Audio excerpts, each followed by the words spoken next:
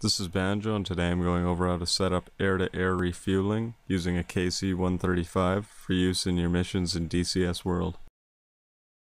Start by selecting New Airplane Group and select the KC-135.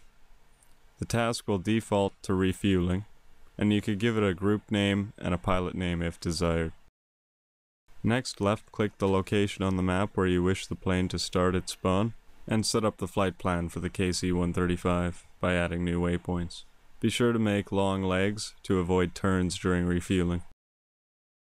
The final step is to set up the frequency used for contacting the KC-135. We do this by selecting Advanced Waypoint Actions, select Add, Type of Performed Command, Action, Set Frequency, and then set the frequency you desire. In this case, I'm using the same frequency for the ATC found at the airbase used in this example. Final step would be to save your mission and preview in-game.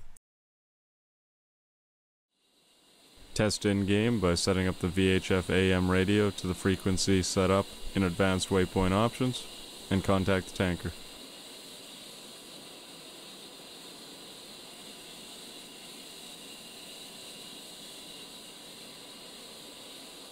Texaco, Springfield, 1-1. Request rejoin. Springfield 1-1. Texaco, proceed to pre-contact at 7,000.